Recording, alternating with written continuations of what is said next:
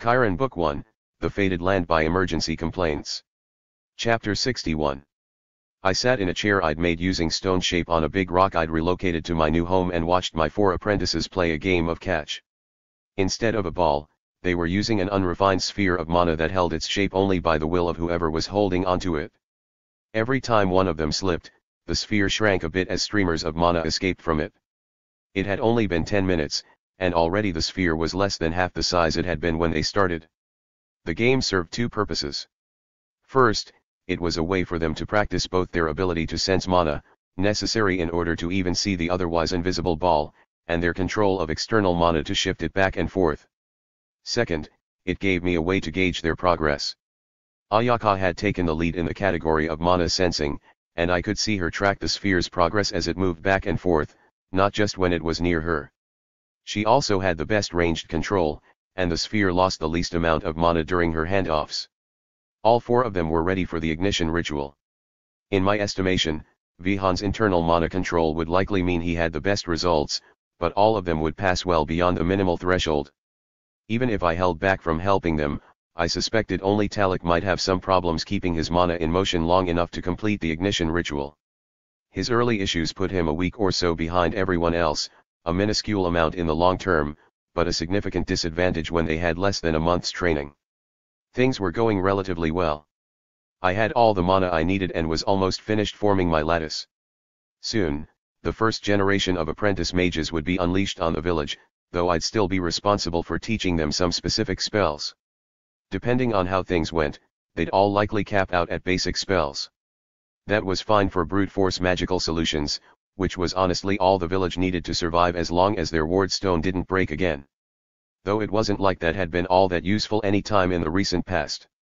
I did have some concerns that an entire village of over 100 mages might just generate enough magic to look appetizing to various monsters, but by the time they reached that point, 20 or so villagers would be able to keep their barrier running every second of every day without stressing themselves. The mana sphere flashed into nothingness and the game ended. Without needing me to prompt them, they immediately started tallying up who'd lost the most mana and who'd lost the least. Getting an accurate summary of the results was also part of their training, with the idea being both to notice what everyone else was doing with their mana and to be able to multitask well enough to handle the sphere and keep 4 separate running totals in their heads. None of them got it exactly right, but between the 4 of them, they got the shape of things well enough to determine who had actually won. Once they were done arguing about it, they turned to me in unison to get my official ruling. "Don't look at me," I said. "You were supposed to be keeping track yourselves. Do you think you're right?" "Yes," Ayaka said. The others echoed their agreement, though with less confidence. "Then I guess you're right," I told them. "Have a little faith in yourselves." "That must mean we're ready to receive our blessings," Shell said. "Probably, yes," I agreed. "Wait, really? Why haven't we done it yet?" Vihan asked. "Mostly because I have other demands on my time," I said. "And because you don't get a second chance to do this. Yes, you could do well enough to ignite your core a week ago, but you'll do a better job of it today than you would have then, and next week, you'll do even better. Isn't it worth an extra week or 2 of practice to have a properly ignited core? How much of a difference would it make?" Ayaka said. "Always practical, that one." I was starting to think if there was anyone in the group I'd take on as a true apprentice beyond the ignition ritual and some instruction on novice spells, it was her. Last week, unaided, I would have said your ignition would increase your mana generation speed by 6-fold. This week, I think you would have an 8-fold increase instead. If you keep working this hard, in another month, that'll be 11-fold. At some point, it's got to stop being worth the diminishing returns, Vihan said. This is the foundation for the rest of your relationship with mana. The closer to perfect your ignition is, the more that power will multiply as you advance. That wasn't really true for this particular group. I had my doubts that more than a handful of people in the village would advance past a stage 1 core. Of those dozen or so that made it to stage 2, I doubted anyone would reach stage 3 without assistance. Even then, only 2 or 3 people at most would have the discipline and skill needed, assuming I provided the knowledge. If you find this story on Amazon, be aware that it has been stolen. Please report the infringement. What about your core? Shell asked. A somewhat personal question, I said. Only Shell knew my origins as I'd laid them out for the village council, but in societies where many people were mages and knowledge was much more readily available, giving away that kind of information could be dangerous. It allowed mages to more accurately gauge the strength of their enemies. Here, my only magic-wielding enemies were already dead, but there was always the possibility of a Cabal member interrogating someone for information on me when they did finally arrive. "Let's just say you'll need a lot more practice if you want to match me," I said. I didn't tell them that I'd be helping their ignition rituals along to smooth out any flaws in their techniques. There was no sense in letting them know that they could slack off and expect to receive similar results. Besides, I still needed another day or two to finish my lattice. The group started up another game while I continued my painstakingly slow work and enjoyed the view of the arbor. It was no Night Vale, but considering the village was located in a wasteland and none of the arborists had any real magical capabilities, they'd built something impressive. If the trees were a bit scraggly and the underbrush was thin enough to see the occasional wildlife scampering through, well, I imagined the place would look very different within a year. For now, the black-barred hawk perched on one of the trees got to enjoy an easy view of its potential meals. I'd noticed that one particular raptor had claimed most of the arbor as its territory and I rarely saw any other birds. Admiring the hawk, my guard asked, nodding up towards where it was perched on the north side of the clearing where the arborists lived. "Ha. Yes, I am. I should be watching my students though," I confessed. "No harm in it," the guard said. "Standing out here makes me think I went into the wrong line of work. Don't get me wrong, I don't have a problem being part of the garrison, but there's a lot of beauty in the arbor." If only he knew what he was missing. The arbor was something special, but only because the arborists tended to it and kept it thriving despite the harsh conditions here. There were some truly awe-inspiring views in this world that only a select few were lucky enough to behold. I doubted the arbor would ever be one of them, but I might help it along a bit once things settled down here. "We're lucky to be here right now, too," the guard went on, oblivious to my inner musings. "I was talking to Luthra, that's my cousin who works here in the arbor, and he told me that it just showed up a few days ago. He's been an arborist for 9 years now and he's never seen that species of hawk before." I froze in place for a moment before turning my gaze from the hawk to the guard. "Is that so?" I asked, doing my best to sound casual. "Has anyone else seen a hawk like that before this week?" "I wouldn't know." "Why? Maybe it was just a coincidence. Animals did exist, after all, and not all of them were man-eaters. The arbor was the perfect place for regular, non-threatening species to make their homes, at least compared to the wasteland of rolling hills full of nothing but scrub grass and the occasional muddy stream winding its way down from the mountains. Then again, I had been waiting for Noctra's cabal to show up. An animal familiar spying on the village was a reasonable opening move. It was too bad there was no way for me to tell without capturing the hawk to inspect it, and if it was a familiar, that would be tipping my hand. I was already preparing for an encounter, and letting them know I was onto them wouldn't do me any favors. "No reason," I said. "Just wondering how lucky we really are." There were a few people who needed to know so they could prepare, but putting the garrison or the barrier wardens on high alert would just give the game away. Another 2 weeks would have been about perfect, just enough time to prepare some weapons and defenses for myself. I thought I'd have more time than this, and in hindsight, some useful equipment might have been a higher priority than reaching stage 2. If the hawk was a familiar, and if the mage bonded with it was here, that meant an attack could come any time between an hour from now and another week. If I was wrong and the bird was just a bird after all, then I had an unknown amount of time to finish my lattice and construct myself a few defensive trinkets. No matter how I looked at it, the more time I had, the better off I'd be. My first group of students were only just now reaching the point where I could work on other projects while they practiced, and my personal growth had stagnated because of the time I'd spent tutoring them. Unfortunately, any variance in the routine could alert the unknown mage that he'd been detected. I would need to continue as I had been. It looked like I was going to be in for a sleepless night finishing up my lattice, and I'd need to carefully consider what I worked on next. It would be foolish to construct any sort of weapon while letting my opponent spy on me. Nor was a weapon the best use of my time. A reactive defense to save me from an unexpected ambush was more important. As long as I had mana at my disposal, I was confident I could beat any other mage in a duel. The lattice came first, then a shield ward of some kind, then some sort of scrying amplifier to help me find the enemy mage. It was tempting to flip that order, to find and strike first, but in terms of time and mana spent, the shield ward would be the work of an afternoon once I had enough mana generation to keep it powered, while a scrying amplifier would take days at minimum to put together and had no guarantee of success. All of this might still be a false alarm. Shell, I said as the students wrapped up their game. I need you to do something for me. What's that? She asked. Find out if that type of hawk sitting up there in the trees is natural to this area, and if so, how long it's been here, I said in a low voice to prevent anyone else from overhearing. May I ask why?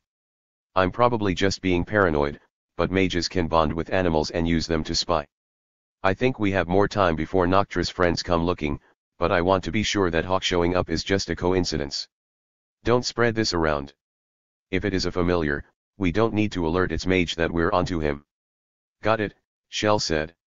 I'll have an answer for you in a few hours. End chapter 61. Keiran Book 1, The Fated Land by EmergencyComplaints. Chapter 62. When I was a young man, full of a burning hatred for the rich and powerful, I killed some nobleman's son. I remembered it, not because of how important the man was, but because it was the first time I'd ever seen a pocket watch. I never did quite manage to put it back together correctly, but in my defense, I had bludgeoned him to death using several telekinetically propelled rocks and damaged the pocket watch in the process. Putting my lattice together once I finished forming the last piece sometime just before pre-dawn light started brightening the sky was a similar process to playing with that watch. The pieces were tiny and required a great degree of delicacy and precision to handle. They also required a significant understanding of how things fit together, as so many of the pieces looked similar but did not function properly if switched around. I might not have been able to repair that watch, no matter how many different fabrication spells I'd utilized, but I was an expert at constructing lattices. I'd seen all kinds and spent considerable time researching them. I knew the benefits and drawbacks to basic lattices, I knew how to adapt and modify designs for individuals. And I'd given over endless hours to researching my own particular path back to power prior to my reincarnation. I could put this lattice together in my sleep, which was good because I couldn't use the mana in my core for anything else while I was integrating the lattice. 3-year-olds were not built to pull all-nighters, and without mana to keep my energy levels up, I was beyond exhausted. I finished putting the last piece of the lattice into place and felt a rush of mana cycle through it as it activated. Immediately, new mana started pouring into my core off the lattice. I spent the first minute of my lattice being active calculating my new rate of mana generation, then the next 5 minutes going over it and confirming it repeatedly. I'd expected to boost my mana generation from 20 times normal to 50, with some slight accommodations made for a minute loss in maximum core capacity. My lattice was extremely thin and fragile, thus why it was so time-consuming to make and put together, so the capacity loss was barely a single % of my total. My output, confirmed by quadruple checking, was closer to 70 times normal generation, even accounting for the slightly smaller core space. I wasn't inclined to complain about it, but it shouldn't have happened. I was immediately concerned that what seemed like a boon now would come back around as a problem down the road. My lattice's modular design was a compromise forced on me by my accelerated timeline, and I was concerned that in my sleep-deprived state, I'd done irreparable harm to my potential by incorrectly slotting all the pieces together. If I couldn't disassemble the lattice to make modifications to it later, I might find myself stalled out at stage 9 again, just like in my previous life. As many times as I went through it, everything looked perfect. I redid my calculations for the 100th time since being reborn and confirmed they were correct. By everything I knew, I should be generating 50 times my unignited rate, not 70. Either I'd made some serious mistake that I'd never caught in all the years I'd spent working on my reincarnation plan, or being born here in a mana desert had introduced an unanticipated variable. The level of ambient mana should not have made a difference. It certainly hadn't mattered when I was igniting my core. My mana core functioned precisely as planned at that step. The only difference I could see was at that point, I'd been entirely dependent on my own mana, barring a sliver I'd taken from Seneca. Now, I was using mana accumulated by the village that had been at least partially filtered through drawstones. There was no reason that should matter, but I couldn't think of anything else that had changed. Perhaps it was something on a global scale that had thrown off my calculations. I did have a missing moon and a missing written language as of yet unaccounted for. I couldn't see how that would affect my mana lattice, not at this stage. It wasn't until stage 6 that a mage needed to link to a genius loci, and I was years away from that point. Prior to that, celestial anomalies would be irrelevant. I was strongly tempted to tear the lattice back down so I could go over it piece by piece, but given the situation I was in with an unknown number of hostile mages potentially trying to kill or enslave me, reducing my own power right now was a terrible idea. I would just have to accept that I'd miscalculated something, move forward as best I could, and research it later when time permitted. At least the error was in my favor for the moment. I officially had a stage 2 core, strong enough to refill from empty to full in a bit over 2 hours. It wouldn't be all that helpful in a combat situation that was where stage 3 shone, since those kind of fights tended to end in seconds or minutes at most, but it would greatly accelerate my prep work, which included keeping the reserves in my mana crystal close to full in addition to having the resources needed to produce enchanted items. Before any of that, I wanted a nap. I'd be relying heavily on body reinforcement invocations to function today, but at least an hour of sleep wouldn't go amiss. I'd be lucky to get that before people started showing up, but I'd do what I could.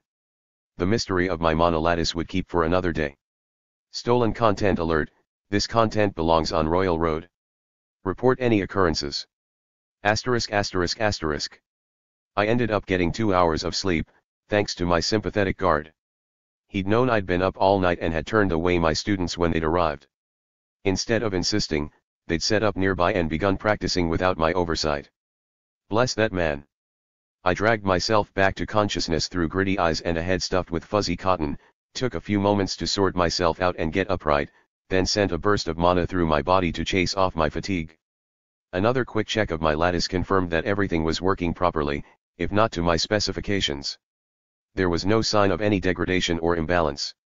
My core was just sitting there, full and starting to leak mana into the atmosphere. The desert, thirsty beast that it was, soaked up the ambient mana instantly. I couldn't even begin to guess how much mana it would take to heal the scar on this land, but it would probably be the work of generations to fix it if it was left to heal naturally. Someday, when I'd recovered the full breadth of my powers, I might come study the problem in detail and see if I could devise a solution. It turned out that reincarnating in a new, young body had rejuvenated my decayed motivation to go out into the world and have an effect on it.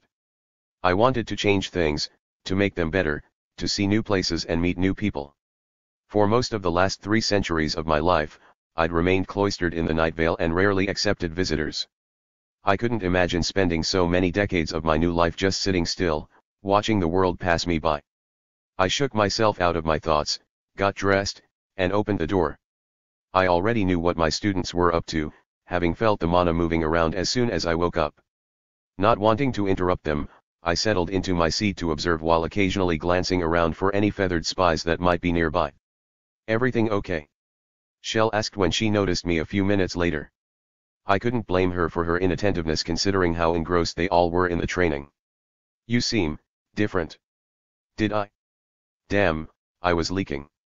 It wasn't a secret among my trainees that I could hide my mana core from their senses, but I hadn't properly accounted for just how much more mana I was producing now than I'd been a few hours ago. I adjusted my mana shroud to compensate, but it was likely too late. "I was making modifications to my mana core last night," I said. "It was a long process." "I'm fine, just tired now." I ignored the worry I saw in their faces. For all that I was their teacher here, and I'd demonstrated my capabilities in that arena quite thoroughly, I was still a child. Sometimes that fact overwrote that I was blessed by the spirits or whatever. Shell was probably the best about treating me like an adult, if only because she knew that I was mentally much older than her. I hadn't told the council exactly how many years I'd been practicing the art of magic, but they got the point. To the rest of the village, I was a miracle child blessed by all of their ancestors and then some, sent to free them from Noctra's predations and guide them to an age of prosperity. Or something like that. I should have paid closer attention to Keiran's speech. I hadn't realized he was going to go that far off script like that. "Now then, as to the 4 of you, I think you've gotten the hang of this particular exercise," I said. "So let's make it harder." The 4 exchanged glances while I once again lamented my lack of training tools. I couldn't justify the frivolous waste of mana on various transmutation spells to manufacture what I needed, but I could and had asked my guard from last night to fetch me a set of blindfolds. "Tinzo, did you get them?" I asked. "Sure did," he said, opening a pouch on his belt and pulling them out. He handed them over to Ayaka, who distributed them to everyone else. Even switched to have back-to-back shifts just so I could watch this. And, what are we doing with these? Talak asked, a trace of nervousness in his voice. This exercise has 3 components, I explained. You'll take positions across from each other, put on the blindfolds, and then use your mana sense to keep track of each other. Whenever you feel that you are ready, you may throw a ball of mana at your opponent. Your task will be to not only track each other, but the mana being sent at you, while simultaneously forming your own ammunition and sending it at your target. Why do we need to be blindfolded? Shell asked. Because it's a lot funnier that way, I said, which earned me glares from everyone except the garrison guard. Okay, fine. It's because it's easier to sense mana when you can block out other distractions, but it can be more difficult to move when you can't see what you're doing. The blindfolds will help you see an attack coming while making it harder for you to dodge it. The earlier you sense it, the more time you'll have to adjust your own position. This training is necessary in order to receive a blessing from the spirits. Vihan asked. It was easy to see just from his expression that he didn't believe me. If by spirits you mean me, then yes, it's necessary, I told him. I don't know what any spirits might want, but I want you to do this. Anything and everything you can do to increase your ability to sense fine amounts of mana and control it is going to be useful when it comes time to complete the ignition ritual. Now, go ahead and get into positions. 2 people over here, 2 over there. And blindfolds on. Ready. Begin. I shared a smirk with Tinzo and my students flailed around, stumbling over uneven patches of ground where I subtly altered things with elemental manipulation. Sometimes, training was good for the teacher as well as the student. The smirk fell from my face when I glanced over and saw a familiar hawk watching us from high up in one of the trees. It reminded me that, tired as I was, I needed to use these next few hours to start constructing that shield ward. Hopefully my own work wouldn't distract my students, but if so, I'd just call it an extra challenge to keep them on their toes. I had a feeling they were going to need to be able to defend themselves sooner rather than later. The enemy might not even wait for me to ignite their cores. Or maybe that's exactly what he was waiting to see. Just how much did they know already anyway? End chapter 62. Keiran Book 1, The Fated Land by EmergencyComplaints. Chapter 63. Enchantment and inscription were 2 disciplines that accomplished similar purposes through radically different methods. Enchantment was great in that it was much easier to practice since it didn't require any raw materials, and that enchanted objects could be used by non-mages. The drawback was that eventually, the mana would run out unless consideration was given to recharge it with ambient mana. In that case, the enchantment needed to remain in an area of high saturation, lest it risk running dry and breaking. In short, it wasn't really suitable for life in Alchemist, at least not for any long-term effects I wanted to utilize. There were plenty of spells that used the principles of enchantment to create temporary effects lasting anywhere from minutes to hours. The sleep spell was an excellent example of that, and would be one of the spells I introduced to future students who were part of the garrison despite Keiran's hesitation. But for making long-term enchantments, I would need to structure them in such a way that I could continually pour more and more mana into them. It wasn't impossible, but it also wasn't practical.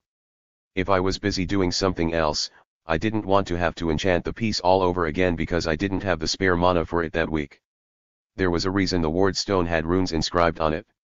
Inscriptions didn't have that problem.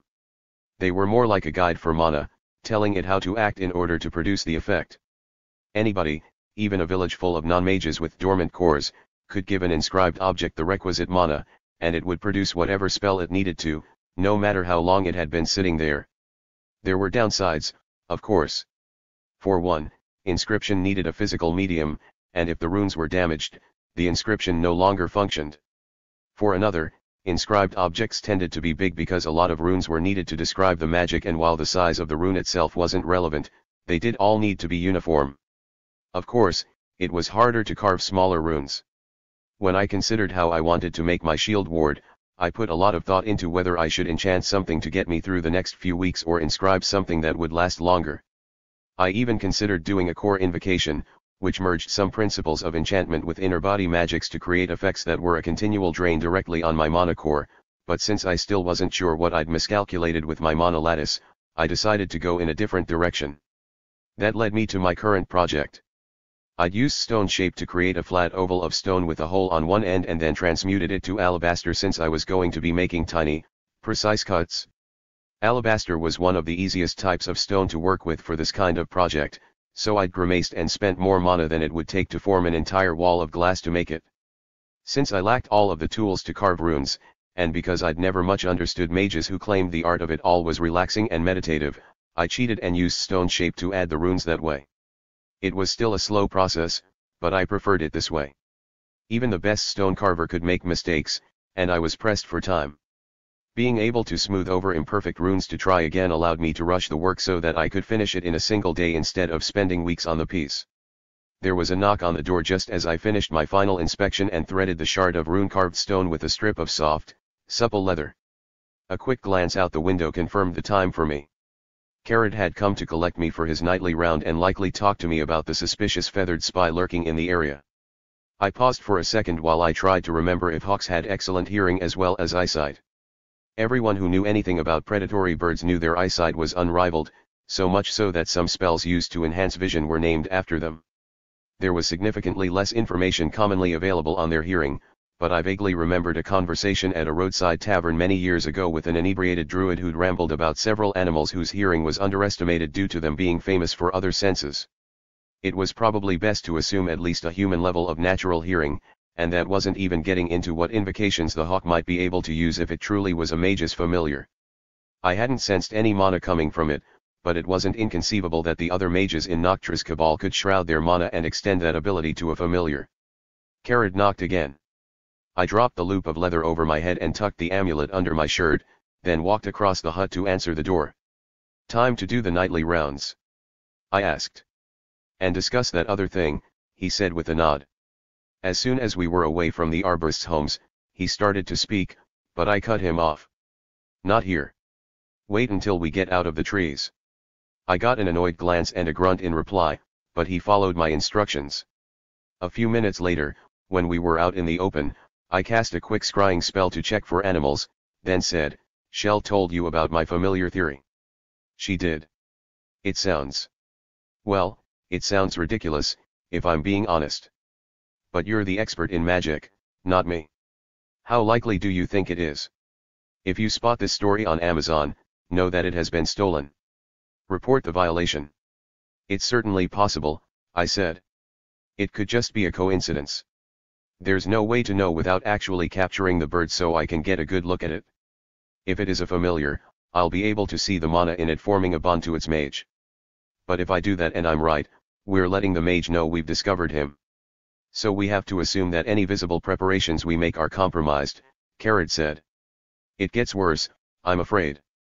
There are some limits to what kinds of animals can be bonded as familiars, but I've seen plenty of examples of mice, rats, spiders, and the like being used. I have no proof the hawk is a familiar, but I also don't have any proof that it's not or that it's the only one. Mages who specialize in familiar bonds can easily keep an entire stable of animals to use as extensions of their own magic. If that's the case, I don't see how we can expect any sort of defense to succeed," Keiran said. "I agree. We're either completely fine if there are no familiars, or entirely exposed if there's a mage out there spying on us. Answering that question is going to be my next project. If I can confirm the existence of an enemy mage, I might be able to take them out and end the threat before it reaches the village. How long will it take though? They could attack tonight. Or not for another week. Or not at all," I said. "I don't know. Maybe I'm just being paranoid. I think someone will show up eventually, if only to find out why the guy who owed them a bunch of mana stopped making his payments. That ledger indicated that Noctra was nowhere near paying off his debt.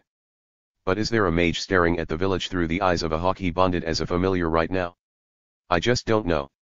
Yet. That's not a lot to go on, Graven," Keiran said.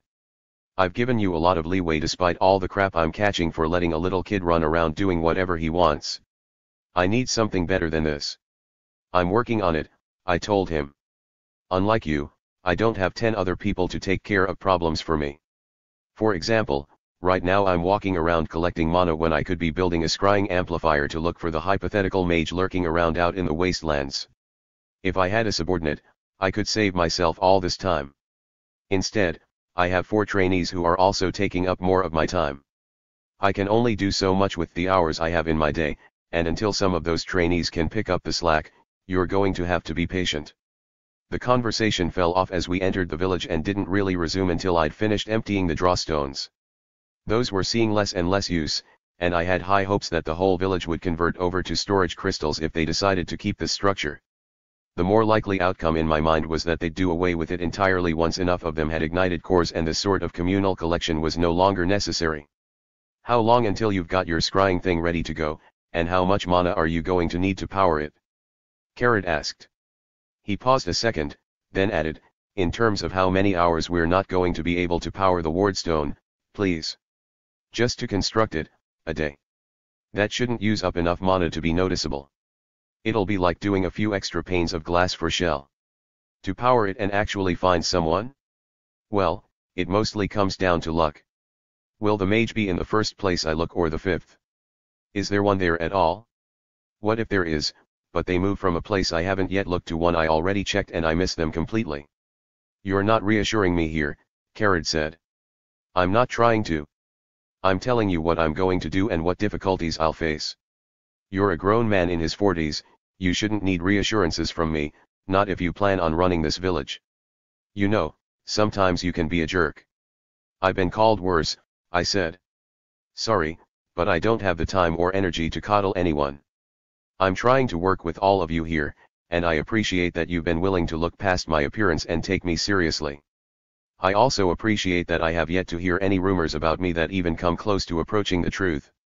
I was sure Melmer would spread it around out of spite, if nothing else. Keiran snorted. He probably would if he believed it himself. Be that as it may, I think I'm doing a lot of good for the village. I have confidence that we'll survive the fallout of Noctra's schemes. Maybe they'll look around, confirm he's dead, and leave us alone, Keiran said. I snorted, but didn't say anything. I didn't have to. Our official position remains that we're unlikely to be bothered by hostile mages, Keiran told me. Unofficially, I'd appreciate it if you could speed up your work. If you need a bit of extra mana to make it happen, that's fine by me. Unfortunately, the resource I'm short on is time, I said. That's not something you can help me with. Once you do the blessing ritual on the first group, that'll help, right? Yes and no.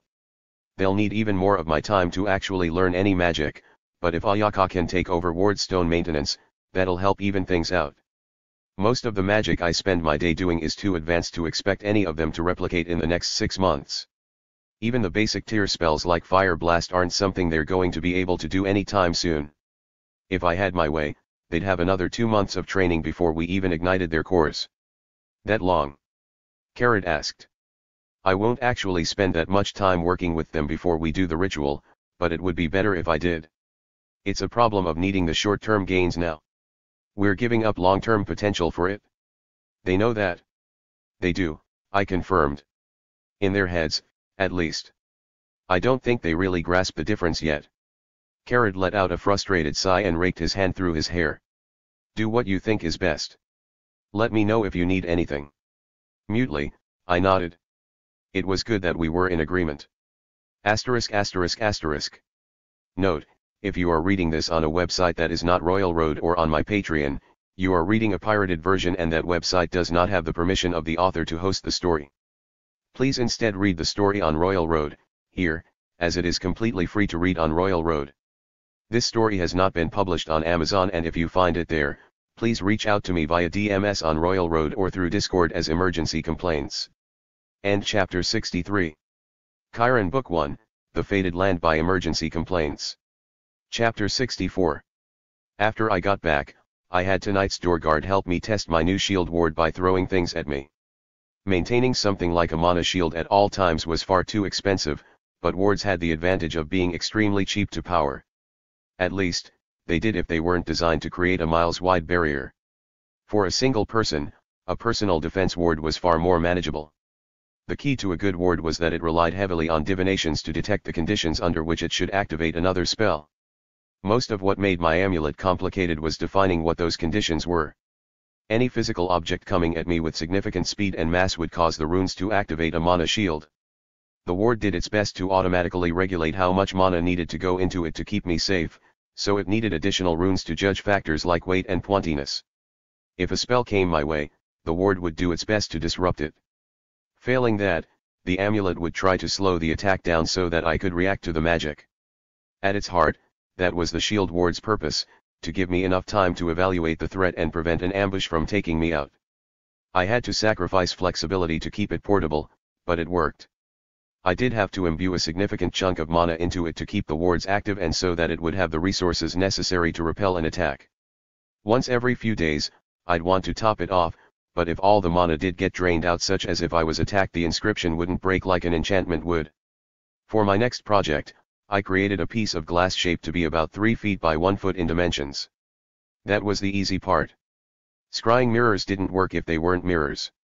Unlike a regular mirror that used silver paint as a backing, a scrying mirror needed liquid mana infused into it in order to serve as a lens for the spell. Unfortunately for me, the easiest way to collect liquid mana was through various plant life that thrived in mana-rich environments. That didn't mean it was impossible to get my hands on, just that I'd have to do the conversions myself. I borrowed a wooden bowl from one of my new neighbors and was in the process of slowly dripping beads of liquefied mana off my fingertip into the bowl when someone knocked on my door. "Come in," I called out, not looking up from my work. Mana didn't like to exist in physical form, and it rapidly converted through states until it crystallized. Keeping it in that medium state of liquid was an exercise in concentration and stamina. "Grabby," my sister said as she rushed across the room to tackle me with a hug. The drop of liquid mana that had been about to drop off my finger went flying into the air, where it flashed apart back into its natural state. Her eyes wide, Seneca watched it disappear while she ignored my glare. "What was that?" she asked. "Just a magic thing. Don't worry about it," I said as I looked past her to see Father standing in the doorframe. "Sorry to visit so late," he said. "Seneca wanted to come see you. She was not happy that she was asleep when you came to visit us." "I don't see why you have to live out here anyway," she complained. "Well, partially it's because I use my magic to help the arborists. We're fixing up all the greenhouses and building a new one, and making the trees grow healthier so there's more fruit for everyone. And partially it's because they're afraid I'll blow something up in the middle of the village and people will get hurt. This was a compromise as a place to live that's not too close to the middle of everything. They're still working on a new home for you on the east side where there are no fields," Father said. "Are they? No one has mentioned it to me since it was floated as an idea before I ended up here. There were a few guys working on it, but it's a slow process. We'll probably have another harvest in before it's done. I'm sure the arborists will appreciate it," I said as I extracted myself from Seneca's hug so that I could relocate the bowl to a safer spot on a shelf. "They haven't said anything, but I get the sense this place was being used for storage and none of them are thrilled about giving up a corner in their own homes for all the things that used to be in here." "What have you been doing here?" Seneca asked. "Mostly teaching people how to use magic," I said. "Making glass for the greenhouses. Preventing insects from getting into the trees. A case of theft. This story is not rightfully on Amazon. If you spot it, report the violation." I wasn't about to tell anyone that I'd brought my core up to stage 2. Noctra's experiments told me that the concept of a mana lattice wasn't unknown to the local mages. He might not have known exactly what the best lattice for himself was, but he was smart enough to be trying to figure it out. There was no reason not to expect the other mages in his cabal to not have the same knowledge or even more. I could be facing several mages with stage 3 cores. If that was the case, I needed every advantage I could get, which right now meant stockpiling as much mana as I possibly could. My next piece of equipment might need to be a larger mana crystal at the rate I was going. My current mana crystal would give me everything I needed to handle one stage 3 mage. If I got lucky, I could take on 2. I would have to catch them completely off guard in order to kill 3 mages. "Insects? That sounds boring and gross," Seneca said. "It can be both of those things," I agreed. "And not all insects are bad, but these ones were." "Maybe I should learn how to do this," Seneca said, a thoughtful frown on her face. "Would it help Mom in the garden?" I glanced over at Father and asked, "She needs help in the garden?" It looked fine to me. No. I've been giving the full tithe amount for the whole family so your mother can get the garden back in order and your sister can practice." That explained why Seneca still had mana in her core less than an hour after the tithing. She should have been running on empty and exhausted enough to already be asleep. "And I've been practicing a lot," Seneca announced. "Father showed me how to do the stuff you taught him." "Really? Can I see?" I asked. I wasn't expecting much. I'd already taken a measure of Seneca's talents, and while she was good for a child, that wasn't that same as just being good. I was sure that if she kept at it, one day she'd be a prime candidate to learn magic, but that day was still years down the road. Mana swirled in Seneca's core, slowly at first, but faster and faster as she concentrated on it. I shot father a look, knowing he could also feel Seneca's mana move, and he nodded back. Huh, I said. How about that? The mana jumped out of her core, flashing down her limbs and back again, just like she'd done back in the wastes, except much faster now. Then an orb of it manifested in her hand.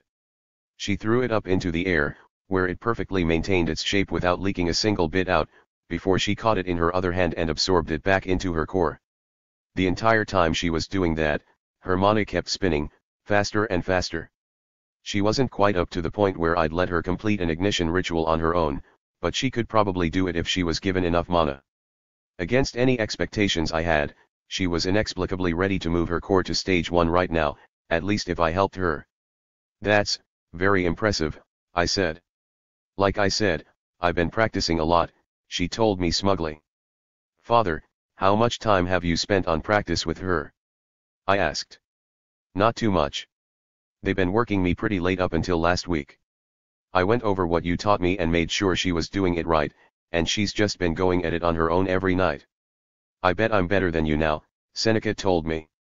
Maybe not quite yet, I said. Give it a few more weeks to practice and I'm sure you'll catch up. I can teach you some other exercises if you'd like. It took me less than 20 minutes to figure out that Seneca was better than any of my current 4 candidates. Maybe it was the free time, or how much energy she had to goof around, and Mana was a shiny new toy, or maybe it was just that our family line was talented. It was hard for me to say what Gravin would have been capable of if I hadn't awakened my past life's memories. I gave brief consideration to performing the ignition ritual on her, but ultimately decided against offering it. Despite her apparent talents, she was still a child and soon there would be spells circulating through the village. It wasn't impossible to imagine her getting her hands on instructions to cast dangerous magic. Of course, a dormant core by itself wouldn't be enough to stop her, but it would mitigate her ability to practice it to such a degree that she was unlikely to catch anything on fire in the next year or two. All the same, I made a note to talk to our parents about her progress when she wasn't around. Perhaps finding out that his daughter was so talented would convince father to reconsider wasting his own mana as a field hand. It also might just get mother to accept her own ignition, even if all she ever learned were gardening spells. The pair stayed an hour or so, just long enough to catch up on everything. Mother had come down sick and decided to stay home and rest. Father's duties were more in line with everyone else's now. Seneca wasn't necessarily enjoying school, but Cherik hadn't tried to pull any new tricks on our family using her as a weak point. Other than resolving to stop by sometime in the near future to check on mother and see if she needed magical healing, it was a good visit. It gave me time to relax, to disengage from work for just a little while. I'd been so focused on creating new tools, training new mages, and piecing together my mana lattice that I'd barely taken time to breathe. Every night, I slept less and less and I'd begun pulling all-nighters. Thank you for visiting, I said. I didn't realize how much I missed you. Father gave me a hug on his way out, but didn't linger at my doorway. Seneca was already racing ahead, mana faintly coursing through her body to give her more strength and speed. You should come home more often, he offered as his parting words. It's not like we're that far away. I will, I promised, though it was a lot more complicated than that. I found that I meant that, too. As soon as my preparations were complete, I was going to make more time to see my family, Keiran's house arrest be damned. My temporary home empty once more, I turned back to my bowl of liquid mana. The sooner I finished the step, the sooner I'd have the scrying mirror operational. Then we'd see just how much danger we were really in. End chapter 64. Keiran Book 1, The Fated Land by EmergencyComplaints. Chapter 65. Shell and Keiran sat on either side of me and watched my new scrying mirror as it followed after the black-barred hawk. For the last hour, it had flown in a rough circle around the arbor, stopping frequently to rest and scan the ground for prey. Are you really sure this is the best use of your time? The garrison commander asked. This bird is. This is nothing. This is the only lead I've got, I said. It's this or just randomly look around the wastelands and hope to spot something. If there is a mage out there and they're smart, they won't be in the open anyway. It would take far more mana than we've got to effectively find them through magic alone. The hawk lifted off suddenly and all three of us leaned forward. Usually it took short flights of a few seconds here and there, but this time it was rising up into the air and not showing any signs of coming back down. I sat back, a satisfied grin on my face, and said, "Now let's see where you go when you're not here." The fact that the hawk wasn't wheeling around through the sky, circling endlessly in search of food, gave me hope. It was on a mostly straight course west and north of the village and would arrive at the mountains in minutes. While it was possible it had a nest there and I'd find nothing of interest or importance at the end of its journey, I didn't think that was going to be the case.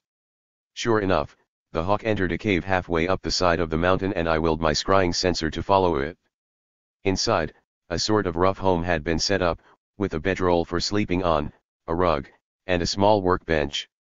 The owner of those supplies was sitting near a campfire that clearly burned only through the power of magic since it lacked any wood. He was a man, probably 50 or so years old by the looks of him, but possibly much older if he was using magic to prolong his life. For all the wrinkles on his face and his gnarled hands, he certainly moved like a man half his age. He lifted an arm for the hawk to settle on, completely ungloved, and it landed gracefully enough that the man didn't even flinch as its talons circled around his arm. "That's either a very, very well-trained bird, or there's magic involved," I said. "I think we can safely assume we've found a mage who's interested in the village. I suppose it could be a coincidence and this person has nothing to do with the cabal, but that's stretching things. Can your spell let us hear him?" Shell asked as she leaned closer to study the man's appearance. "Not through the mirror, unfortunately. I'd need another day to modify it for that." "It's real, then. There really are hostile mages watching the village. What do they want?" Keiran asked. "My guess would be the mana that's going into the wardstone," I said. "They obviously know about it. The real question is whether they'll be reasonable and accept that Noctra's dead, or if they'll try to take over and resume his operation." "I got the impression that he wasn't here voluntarily," Keiran said. "Iskara was his keeper," I agreed. "She was the one handling all the draw stones. To me, that says not only was he not here by choice, but he wasn't even trusted by the cabal to hand over the mana he harvested. That doesn't sound like an organization that's interested in taking no for an answer. What I really wonder about was if the governor before Noctra was also associated with them. I don't see how he could have been. The wardstone worked back then and there was no tithe. What mana was there to give them?" Keiran asked. "That was a good point. It was far more likely that the wolf pack was aware of our little village and wanted Emito to join their cabal, but he'd refused. They'd eventually learned about his death and sent one of their junior members who was in trouble with the cabal out to manage the place and turn it into a mana farm. I had no proof, of course, but everything made sense in my theory. So what now? Do we wait for this mage to come to us or go attack him first?" Shell said. "We don't do anything," I told her. "I am going to continue to investigate before I make a move. It looks like this mage is here by himself, and he is most likely part of Noctra's cabal, but we don't know for sure. I can't imagine there being another person living in this camp with him, but there could be other camps." "Why would they come separately?" Keiran asked. "That doesn't make sense. Only if they're part of the same group. Whoever this mage is, he's been observing us for over a week and hasn't made a move. What is his goal? Is he going to just gather information and then leave? Is he even part of the wolf pack? Unauthorized use. This story is on Amazon without permission from the author. Report any sightings." "You think he might not be?" Keiran asked, a look of confusion on his face. "No, I'm sure he is. But there's a possibility that I'm wrong, and I'd rather not attack an innocent man who's just looking around.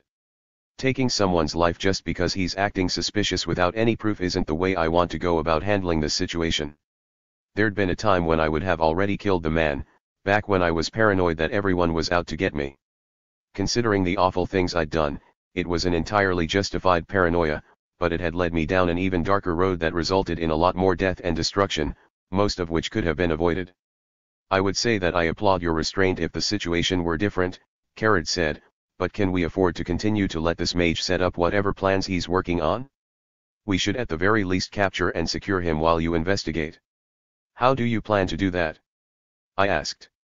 Even if the mage's core was only at stage 1, I'd need to stand guard over him constantly to keep his mana drained below a usable level. There were other ways to do it, but they were mildly torturous and included things like driving spikes made of drawstone into the man's body. Even incapacitating spells like sleep didn't tend to work well on mages. Anyone who knew what they were doing would absorb the artificial enchantment core even if they were unconscious. The spell might even fail to take hold at all if they were aware it was coming and good enough to fight it off. It wasn't impossible to make it work, but it would require a huge investment of mana to overcome a mage's natural resistance. That was just for a mage with a stage 1 core. At stage 3, it would take the entirety of my mana crystal to put that mage down even for a few minutes, and I'd need to take him by surprise. Since my scrying mirror didn't let me sense mana, I had no way to tell what kind of fight I'd be walking into right now. I needed to plan for the worst and hope I'd be pleasantly surprised. We could use the drawstones, Keiran said. No, Shell told him. Even I can resist those easily now. Anyone with a bit of practice can figure it out. I've actually been wondering how many people have been doing it all along with the nightly tithe. Ayaka has been telling me that the collectors keep records and have suspected some people figured out how years ago and just kept it quiet. What a mess. It's temporary, I said absently as I leaned closer to the mirror. The mage in question had finished feeding his hawk scraps of meat and it had flapped over to a perch set up for it. Now he was writing something down in a journal, but I was wary about getting the scrying sensor closer to him so I could read it. I'd taken measures to keep it shrouded and undetected, but the closer I got, the more likely it was that he'd notice it anyway. How long is temporary? Keiran asked. I don't know, I said. I hadn't seen evidence of wards, but if there were any, they'd be set up at the mouth of the cave. Sending my scrying spell deeper in would risk alerting the mage, no matter how well I'd hidden my magic. I just couldn't quite make out what he was writing from my current angle. If he would turn just a little bit. The bird must have made some noise, because the mage shifted, turning at the waist to look at it. I saw his mouth move, but I didn't bother to try to read his lips, not with the page finally visible to me. I might only have moments to skim its contents. Names. It was dozens of the villagers, most crossed out. Ayaka was on there, with an underline. So was my sister, though she had a question mark next to her name. Father and mother were listed right next to her. She also got a question mark, but father was underlined. He's trying to figure out who can use magic, I said. That's what the spying is for. Noctra had done the same thing, now that I thought about it. He'd singled father out based on our testing results as someone with unusual talent, kidnapped him, and had been in process of sending him to Darrow, presumably to his associates there. I wasn't sure what the Cabal was going to use them for exactly, but Noctra had made it obvious he didn't care about father's wishes, only that by delivering what he saw as a magic-capable person, he'd clear some of his own debt. The mage turned again and blocked my view of the journal he was writing in. He flipped to the back, noted something else down, then tore out a strip of paper.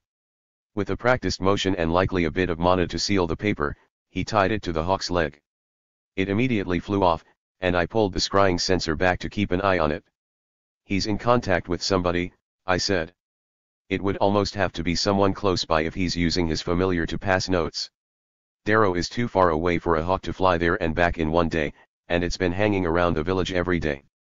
I ignored Keiran and Shell as they debated what the mage we'd found was up to and what it meant for the village while I chased the familiar through the sky with my scrying sensor. About 15 minutes later, it dove into some rocky crag southwest of town. There, with their camp hidden by walls of stone, were another 6 men. 4 of them were dressed in something similar enough that I took it as a uniform, baggy black canvas pants tucked into calf-high boots with a sleeveless green tunic belted at the waist. Each was armed with a one-handed axe on their belts and I spotted unstrung bows with quivers of arrows near their tents. Of the other 2, one of them was wearing an outfit that had the same general color scheme, but with a lot more ornamentation on the belt, thick leather bracers, and a band of what looked like rune-etched copper wrapped around one bicep. I mentally pegged him as a commander to the other 4. The last one, the one the hawk had delivered the message to, was obviously a mage. It wasn't the elaborately braided pale blonde hair or the half-dozen rings on his fingers that gave it away. It wasn't even the expensive cloak dyed a dark purple or the pendant with an amethyst 2 inches wide on it. No, the real tell was the staff that floated upright next to him while he read the message. It was 6 feet in height and I counted no less than 4 monocrystals studding its surface in a band around the top. At least 2 mages working together and what looks like 5 hunters, I said. This is going to be trouble.